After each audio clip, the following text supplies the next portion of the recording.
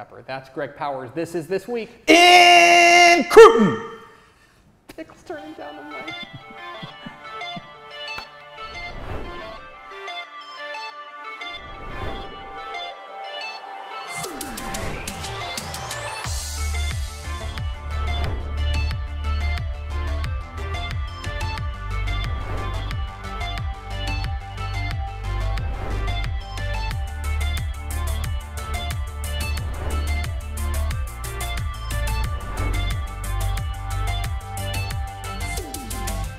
It's This Week in Recruiting with Greg Powers, our Director of Recruiting here at Dave Campbell's Texas Football. Follow him on Twitter at GPowersScouts. He has fine work at TexasFootball.com/recruiting. And of course, this is brought to you by our good chicken friends at Chicken Express. Chicken Express, I always wonder what's in those trucks, those 18-wheelers I see on the highway. I just, part of me just hopes it's just like there's a functioning Chicken Express restaurant in there, and like if you were to just stop it and knock on the back door, they'd be like, hey, can I take your order? What about a Chicken Express party? Would you go to? Would buddy, you go? Like I would accept all invitations to Chicken Express. Hard yes, sight unseen. I don't even need to know who's going, when it is. It could be on Christmas, and I'll be there. Let's do a quick Chicken Express draft. All right, you get the first pick. Draft your pick. Oh, like anything on the menu? Anything. Pick your pick. I mean, I'm gonna go with the winner. I'm just gonna go with the tendies. You're going tendies. I'm going roll. Okay. Pickle.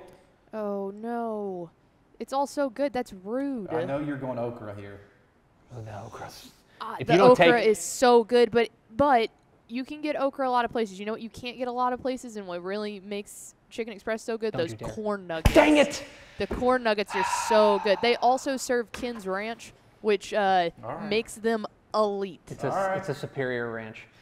Chicken Express, thank you. We love you. It's This Week in Recruiting with Greg Powers. Let's start with our prospect on the rise. Our prospect on the rise, let's go to Frisco to talk about their senior wide receiver, Ryder Treadway, there at Frisco, Wakeland. He is the newest DCTF 3-star offer and now our prospect, and he's got double-digit offers. Very quietly, 10 offers for Ryder Treadway as he picked up offers from places like Toledo, Tulsa, and Princeton this week. Folks paying attention to what Ryder Treadway's got cooking for the Wolverines. Yeah, and they have to hit the reset button a little bit on that offense because they lost, their quarterback that had been so established there for so long. Got a chance to watch these guys in 7-on-7 this last week, and Treadway definitely passes the eyeball test. He's a legit 6'3", right in that 185, 190 pound range. Very high football IQ.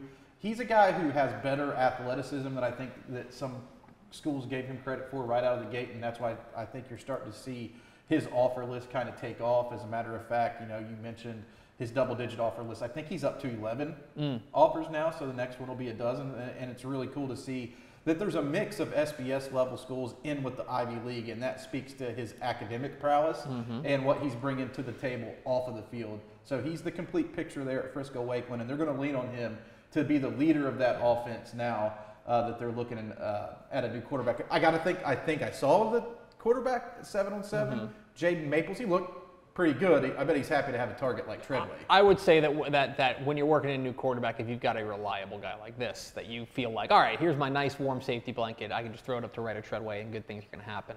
I would imagine that that's very helpful for a new quarterback. This isn't a spoiler. It's probably like a fact. Wakeland's going to score a lot of points. Wakeland will not be shut out in the 2024 season. You heard it here first on Texas Football Today. Let's get to our commit of the week. Our commit of the week, we're going to Alvin Shadow Creek to talk about their senior cornerback, Cobey Sellers, who this week decided between three places, Texas, Oklahoma, and Texas A&M, and it's the Aggies who grabbed the commitment from Cobey Sellers, the Shadow Creek cornerback. They get the services of one of the rising stars in the college football or in the high school football ranks for the class of 2025. Starting to stack up those DCTF 4-stars now too. Right there in that 10 through 25 range in our rankings. They now have commitments from Cobey Sellers, Jonte Newman, and Dejon Petaway. All those guys bring something special to the table on the field that makes them one of the top 25 highest rated players in the state. But what I love about what Mike Elko and the Aggies are doing is all these guys are excellent character guys off of the field. Cobey Sellers, tremendous academics, strong football pedigree, great athleticism. As a matter of fact, whenever Ja'Cory Watson got hurt last year, they called on Cobey Sellers to fill in at quarterback, and he was awesome. Like, he could throw the ball. He's a good runner, was a really good leader of that offense. Now, that being said, his future's on the defensive side of the ball in College Station, where he projects as an island cornerback, a boundary cornerback who has the size to take on the biggest and best SEC wideouts. And what I like about his game from like a technical standpoint, his hips are tremendous. I mean, you can't coach 6 foot, 6'1" in a quarterback body, but his hips are extremely flexible, which allows him to flip and stay in coverage, in tight coverage, even with the smaller, speedier receivers. And that's what I love about Cobey's game. He's one of the best pure cornerbacks in the Lone Star State. It's a big recruiting win for Mike Elko and company, getting a guy that they feel like they can just they could throw out there probably early. I would say, like, you know, he's not a project. He is a guy who will continue to improve, but like you would feel good putting him out there at an early age. And those positions in the transfer portal were real important for Texas A&M this year. They've taken multiple guys in the secondary, but they're going to build up their depth and really start to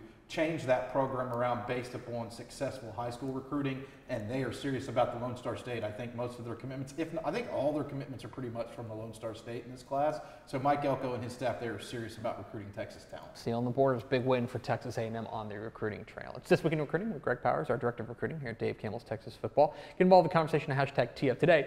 Let's roll on to our underclassmen of the week. Our underclassmen of the week, let's go to Central Texas, to Hutto, to talk about the Hippos junior running back Keilan Chavies, who is picking up an offer this week from TCU. He's already got heard from places like Baylor, Texas Tech, K-State, Houston. The next big thing for the Hippos is their outstanding running back. Yeah, I mean, it's nice to be able to turn to the ground game after losing William Hammond, the guy who, and I can't even remember how many touchdowns he scored last year. But he was a Mr. Texas Football Player of the Year finalist, and deservedly so. Well, now I think that they're going to concentrate on giving the football to Chavies a whole bunch next season, and you're starting to see his recruitment take off as schools have come through during the spring evaluation process. I'm going to throw a comparison out there. Okay. Most Texas high school football fans and college and NFL fans will know who this is. He reminds me a lot of Ronald Jones. Oh, yeah, when he was at McKinney North. Very similar size, 5'11", 180. They have a similar skill set because they can, I would say they're versatile in the fact that he's an inside-outside runner. He's got the speed to take it outside, but likes to live in the middle a whole lot. He has the strength to break tackles, but the speed to run by you. And that's why his recruitment has really started to get up into the top levels. You know, you're starting to see these P4 schools come after him. You mentioned Baylor and TCU in state, Houston, I believe. So 3 P4 offers in state. Wouldn't surprise me to see this list double by the time the end of the season rolls around. Keilan Chavies, a name to know down there at Hutto, probably the new tip of the spear offensively for the Hippos, just a junior as well. Let's round it all out with our recruit of the week. Our recruit of the week is Mesquite Horn, big offensive tackle Lamont Rogers, who this week narrowed down to his top 8: SMU, Texas, Texas A&M, Florida State, LSU, Missouri, Oklahoma, and Tennessee. 6'7", 305 pounds is Lamont Rogers at Mesquite Horn, and one of those 8 programs is going to be very happy to have him.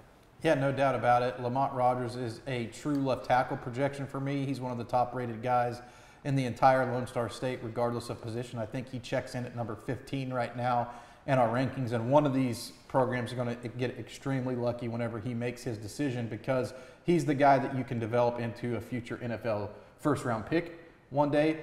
He's a tremendous basketball player at Mesquite Horn, and you can see that basketball athleticism immediately it jumps out on tape as he's able to mirror defensive ends. He's really good in pass protection. One thing that I love about Lamont Rogers' game is that he's grown so much as a player since he took his first reps there in the Horn offensive scheme. He gets better and better with each rep. Year over year, he's continued to make strides, and I think just like kind of watching his development throughout the course of this offseason, this has been his best offseason so far. He's really hit the camp circuit hard, kind of test his mettle against some of the other top prospects throughout the entire country and in the Lone Star State especially. He's always passed those tests. So I think that Lamont Rogers is going to be a key ingredient to one of these schools' classes. And if you're asking my opinion on who to like really keep a serious eye on, it seems just like with me going into and interviewing him multiple times, 3 schools I'm keeping a close watch on are Oklahoma, Texas, and Texas A&M. Now, Tennessee has remained in this picture for a long time. LSU has really come into it pretty strong. But those 3 programs have been a constant on his list, and those are the ones that I'm really watching closely as this June official visit season hits us. Lamont Rogers, one of the highest rated players in the entire class 2025, down to 8 schools. He will pull the trigger coming up here soon. He's Greg Powers, our director of recruiting here at Dave Campbell's Texas Football. Follow him on Twitter at GPowersScout and see his fine work at TexasFootball.com/recruiting. But don't you worry, folks. He's not going anywhere. He's chained to the desk. Thanks, Powers. I'll be here, I guess.